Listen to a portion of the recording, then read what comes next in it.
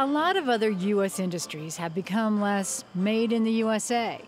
But red, white, and blue consumers can usually count on seeing these labels on their beef, chicken, and pork.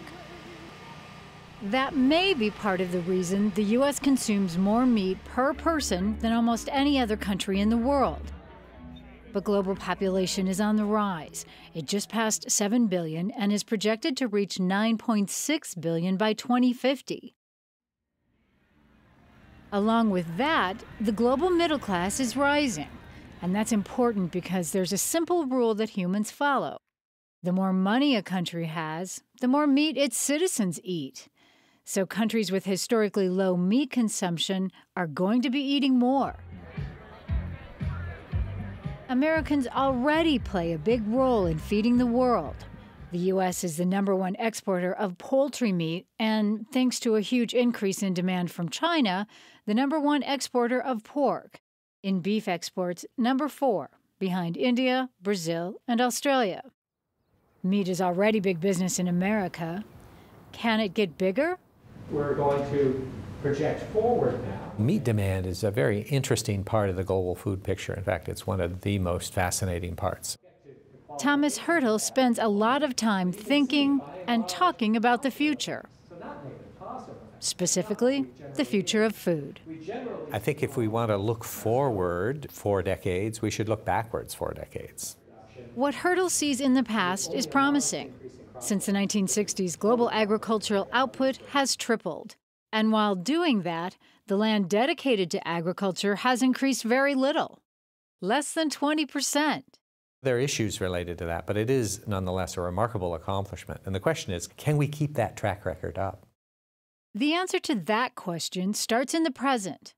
The story of meat is in towns like Lexington, Nebraska, where not only do they eat meat, but they rope it, wrestle it, and ride it. Lexington is surrounded by ranches and feedlots that raise cattle and fields of corn and soy that feed them. Not only that, but this is where thousands of cattle come each day to be turned into ribs, loins, chuck, and rounds at the Tyson meatpacking plant.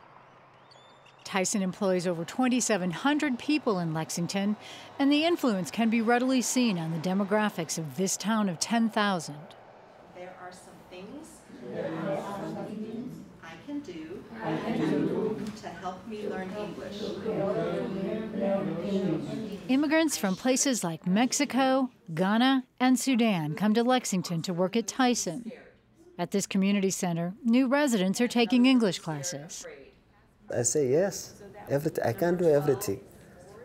The main that I come here is to get a job. Omar Ahmed learns English during the day before the late shift at Tyson. An immigrant from Ethiopia, he was surprised that the production line never stopped. I think every day they kill like 2,600. At the first time when I came, I say, what happened? The cow is not finished. Every day like 2,600. That is a lot. When they finish, no, still there is good. That is amazing for me. Omar uses his job to send money home to family in Africa. He likes Lexington. It's safe, he says, and quiet. And while he might look for jobs outside of Tyson, he'd like to bring his family to live here. Lexington is a snapshot of just how closely tied local economies and cultures can be to the meat industry. And these towns are all over the United States. In fact, the meat map of the U.S. shows definitive regions of meat production comprised of towns just like Lexington.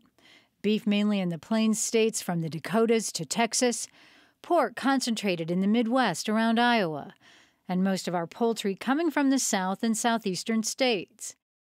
These are populations sustained by an appetite, and they're looking to grow.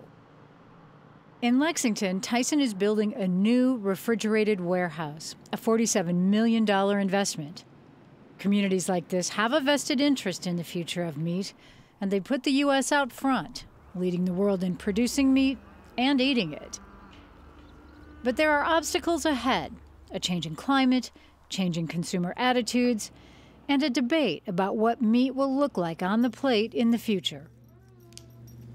As the industry works through those challenges, towns like Lexington are going to be along for the ride.